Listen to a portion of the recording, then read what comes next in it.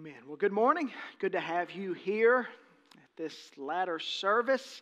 We want to welcome those viewing online. Appreciate you joining us today. Well, it's the last Sunday of the year. It's also the last Sunday of this decade. So aren't you glad you have chosen to be in church today? Everybody not here. Everybody didn't come to church today. They won't be able to say, I went to church on the last day of this past decade. So I'm glad you're here. And usually we use this service or this time, we like to talk about letting go of all the things in the past and everything that has happened. We want to let it go so we can accept the new things that God has for us in the new year. And certainly there's a place for that, and we'll get into some of that in the next couple of weeks. But today, I've got a special message. I just want to hit a few principles that I think is very, very important in order for us to take on the new year. I think it's very important how we finish this year. And so I want to give you one verse of Scripture to open up, and then we will kind of shift around today. But one verse, that being from Deuteronomy chapter 30, verse 3. Verse 3, and this has to do with the restoration that God offers to our people. Restoration is a theme that you see throughout the entire Bible. That is to going back and receiving what has been lost and restoring what God has done. Many times you see God take a life and do some tremendous things in that person's life, and it seems like the world or the enemy takes it away. Well, our God's a God of restoration. He is a God that welcomes to give those things back to us. And so we see this principle very early in the Bible, in the law, in Deuteronomy 30, verse 3. It simply says this: the Lord your God will restore your fortunes and have compassion on you and gather you again from all the nations where He scattered you. Hey, before we pray, I want to ask you to do something. I want to ask, when I pray, I want you to pray. And here's what I want you to pray. I want you to pray and ask God to speak to you this morning. You know, many times I just feel we just come to church. It's just a habit. I mean, we don't expect to get anything out of it. So here's what I want you to do. I want you to pray earnestly for God to speak to you. And I want you to do something else. I want you to look to the right or to the left, see who's beside you, and I want you to pray for them. Because here's what I know. Some of you perhaps are sitting here and you were drugged to church. You really don't give a rat's about being here. Amen? It's just the truth. We live in a society. That's just how it works. Some people could care less about sitting here. You've had a family member or you've had a friend that has drugged you here. And so you aren't going to pray. Those people aren't going to pray for God to speak to them because they don't really want God to speak to them anyway. So here's what I want you to do. I want you to pray for the person to your right and to your left, just in case you're sitting by one of those people that really don't care about being here. But it's my prayer that God has His way in this service today. Hey, this is going to be a short message. It's not going to take me long to preach it, but it's a very important message. The first crowd in the first service, they thought I went through some transformation. It was so short. It's going to be short today. You're going to be able to beat the Baptists to the buffet this morning, all right? It's going to be short, but I want you to pray. I want you to pray for God to have His way this morning. Pray with me. Lord, we love you.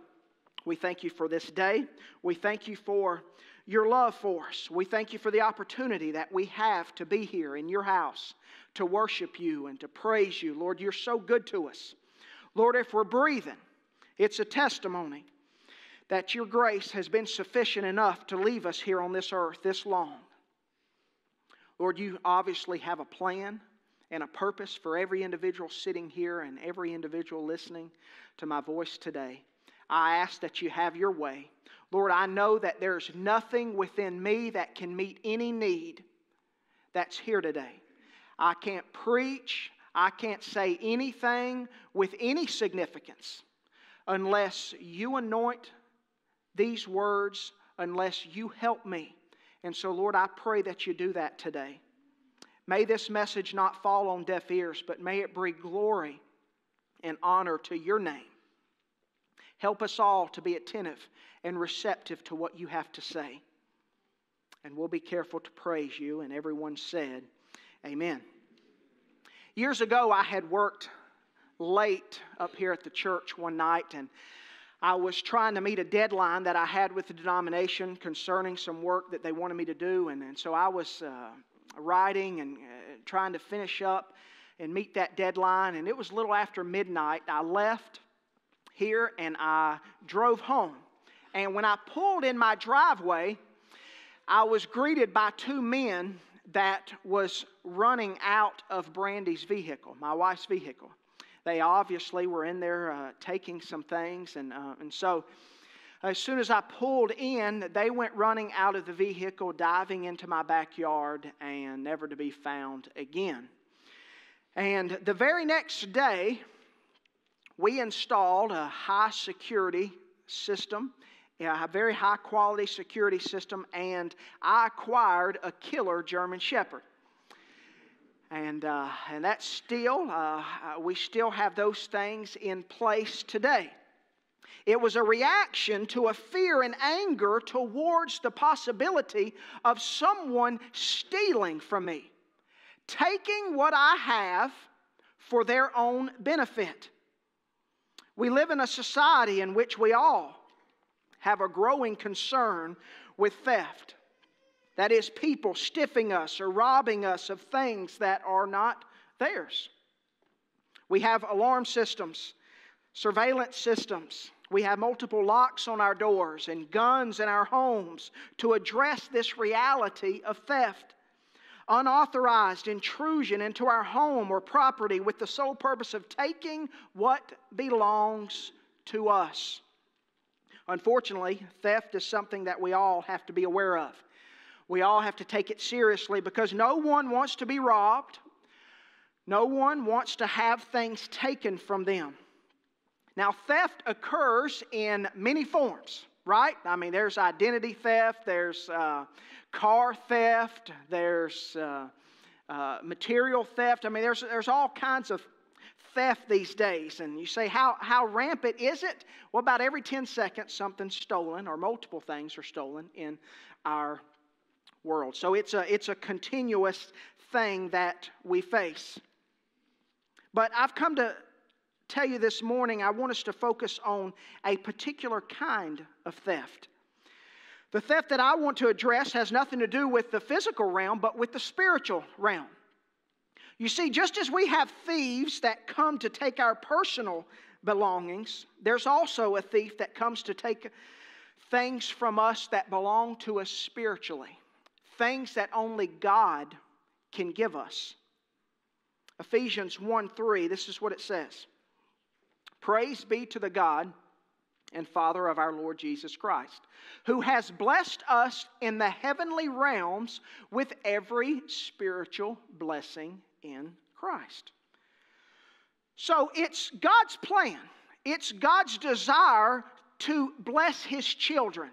It's God's desire for Him to give us things. He desires to protect us, to take care of us,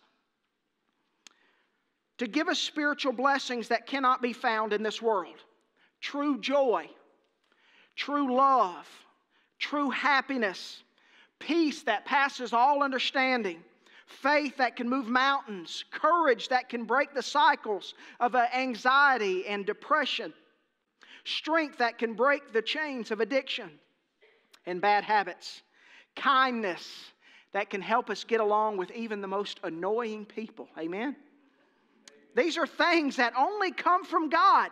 Patience to help us to control our anger and our temper and our tongue. But here's the problem. John 10:10 says this.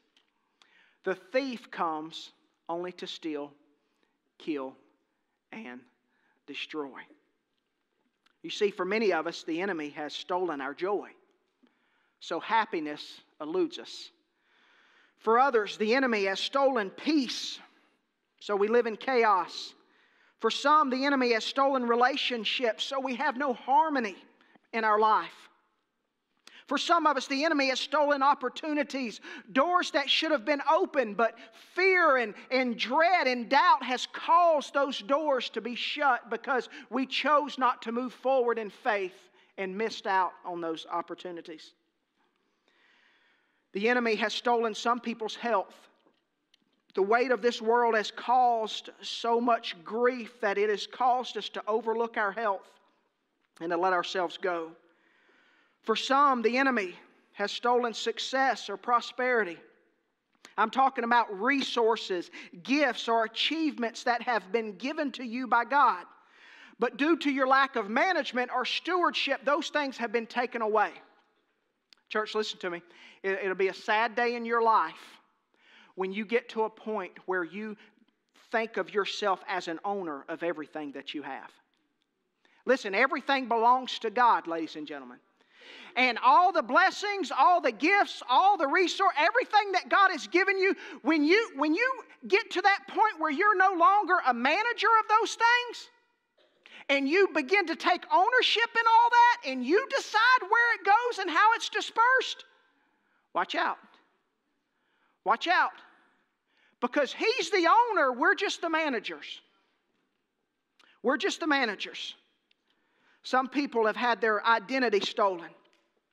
They don't know if they're male or female or somewhere in between. This world has ripped their identity away and they don't really understand who they are anymore. For some, the enemy has stolen their life. They no longer have any value of life, and suicide has become a part of their thought process because they've become so miserable that they all have almost decided in their heart that death is better than life. These people have been ripped off and they no longer enjoy life or are fulfilled in this life because what God has once given them has been stolen, has been taken away. Now, there are times in our lives that this world and the enemy have their way with us. After all, we do live in a fallen world, but it is my evaluation that most of the time, things that Satan has stolen from us have been given to him with our permission, or we have relinquished what we once had, or we have gone down a road of trying to trade what we have in God for what we think the world can give us. At any rate, the Bible gives us two very important principles concerning how to get it back. Because our God is a God of restoration. He does desire to give you back what you've lost. But let me share just a few things. Joel 2, 12 through 13, this is what it says, or through 14. It says, "Even now declares the Lord, return to me with all your heart, with fasting and weeping and mourning. Rend your heart and not your garments. Return to the Lord your God, for He is gracious and compassionate, slow to anger and abounding in love, and He relents from sending calamity.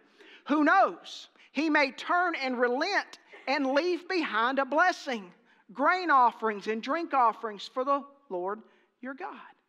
And then if you go to 2 Kings chapter 8, verse 3, it says, "At the end of the 7 years, she came back from the land of the Philistines and went to appeal to the king for her house and land. The king asked the woman about it, and she told him. Then he assigned an official to her case and said to him, 'Give back everything that belonged to her, including all the income from her land from the day she left the country until now.'" It's in verse 6. So here you see this lady, she'd gone. She left everything for 7 years. She left her home. She lost her house, her land. And so she comes back, and the king is so gracious. He says, give it all back to her. Give it all back to her. And not only that, but he's so gracious. He says, you even give her all the proceeds and the increase that her land has had since she's been gone. She left and comes back and gets more than she had. How would you like that to happen, huh? Go on a vacation and come back and have more than what you had when you left. Be a pretty good deal. I just want to share with you 2 simple principles this morning that'll help you get back on track. Many of you need to understand this principle and apply it to your life before this year ends. Listen to me. You say, "Well, I've got some things I'm looking forward to. I've got some resolutions. I've got some things I want to change." Hey, forget all that right now. This needs to happen before you go into 2020 with any expectations, with any understanding of taking on some new things and that God has for you. This needs to happen in your life. Let me give you 2 principles and then I'm done. Number 1 is this. When you leave something, you lose something. When you leave something, you lose something. Church, if you've got leaving on your mind, you've got losing in your future. If you've got leaving on your mind, you've got losing on your future. Listen, you cannot leave something and not lose something. You cannot walk away from something and not lose something. Hey, this even happens in general life.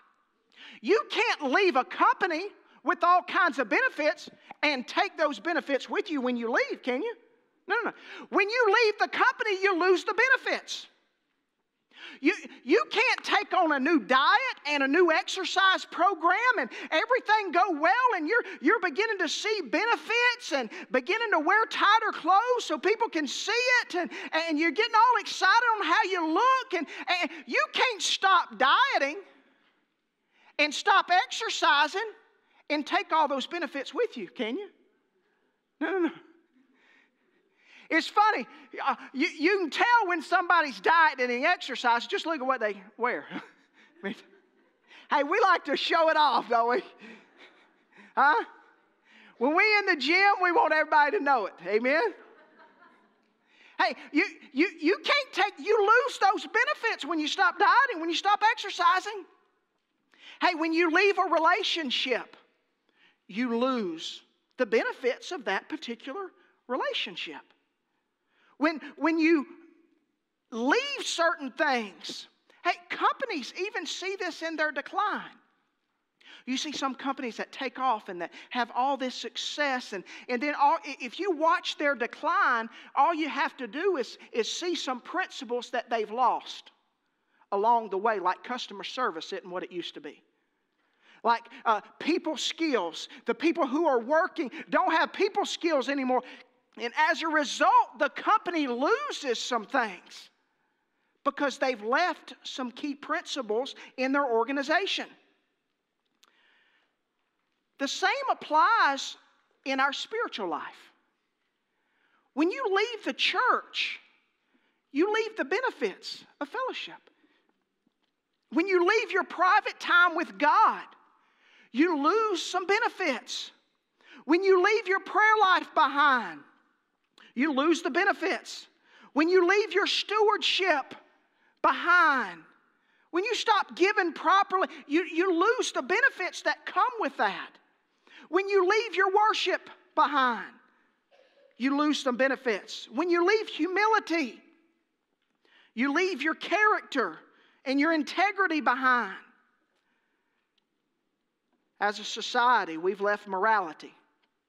And as a result, we've lost decency and purity.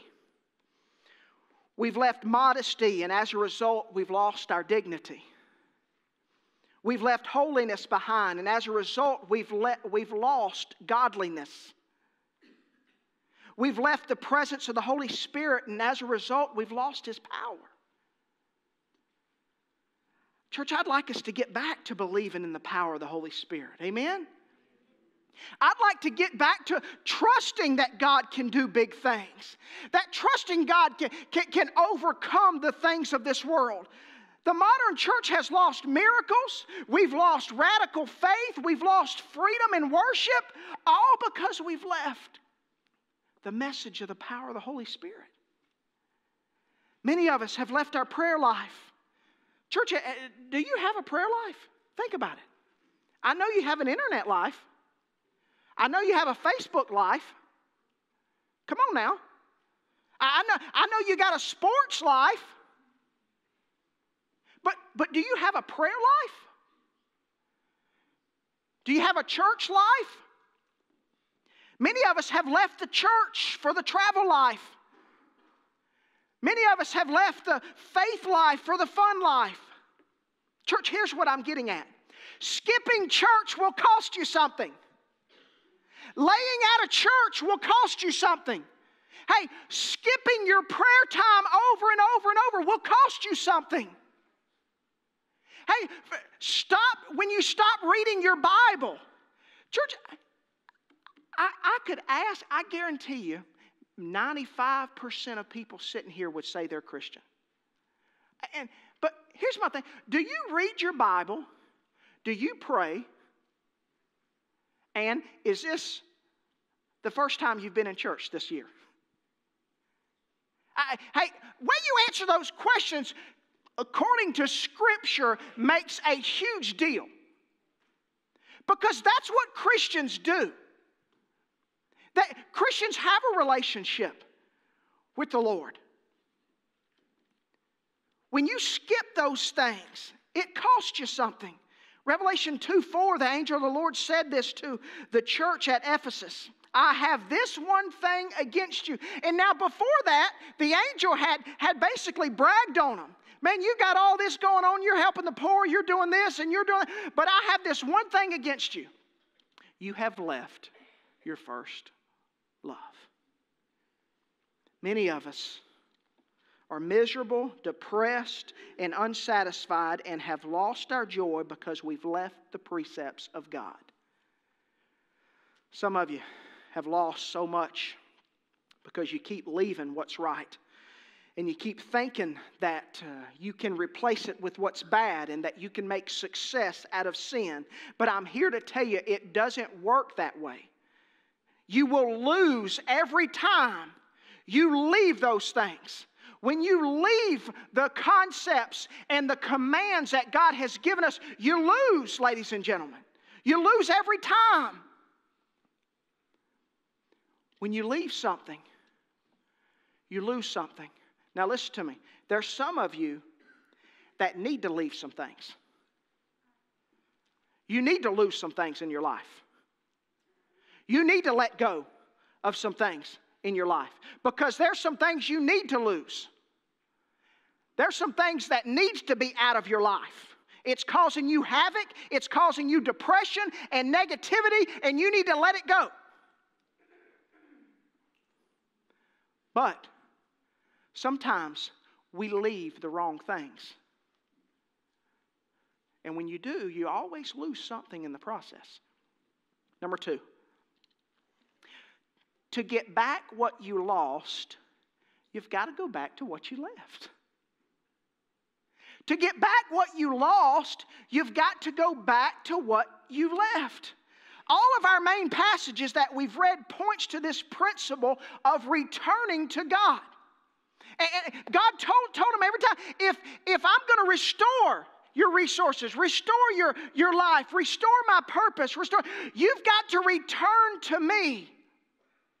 Revelation 2:4, remember, or 3, I told you that the angel had said to this church, there's one thing I have against you, you've left your first love. Well, the same angel continues in verse 5 and says, remember therefore from where you have fallen, repent and do the first works. What the angel was saying is this: if you want what you had, you got to go back to what you left.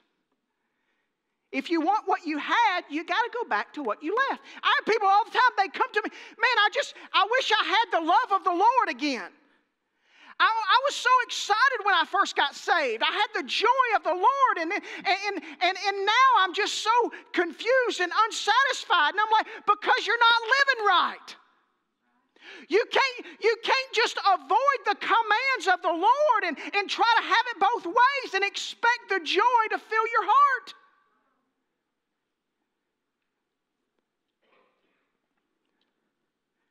If you want what you had, you got to go back to what you left. But here's the problem with most people.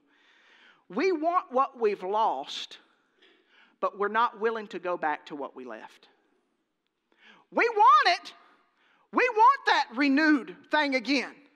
But we're not willing to go back to what we've left behind. You can't have it both ways. We need to get back to trusting God to provide. We need to get back to loving church, man. Man, I heard a statistic. Over 60% of people who come to church don't even want to be here. And I'm like, God help us. We should enjoy church. You should enjoy getting up and looking forward to going and worshiping your King. Church, hey, it shouldn't be a dread to come and sit in the presence of the Lord and to sing His praises. Man, you should want to do that. You should be excited about it. We need to get back to enjoying God's presence. How in the world are you going to worship right? Are you going to fellowship right and serve right if you don't even like being in church? There's so many commands that we're called to do that involves being a part of the body of Christ. And if you don't enjoy that, how are you going to ever do them? You see, that's why I harp on you so much about loving people and caring for people and lifting them up, because there's so much of God's plan has to do with being a part of the body of Christ. And there's a lot of people that won't come to church because they've already been to church. And they've seen what other people do when they come in and when they make a mistake and how the church shoots their wounded. But God help us, we need to be different than that. We need to love them, ladies and gentlemen. We need to help them. Hey, if they make a mistake, they should look forward to coming to church. So they know they have a support system that can help them get back on their feet. That's what the church is all about. If somebody don't say amen, I might as well do it myself. Hey, we've got to take this stuff seriously. You can't expect to just keep going like you're going and expect things to change. You got to go back to what you left.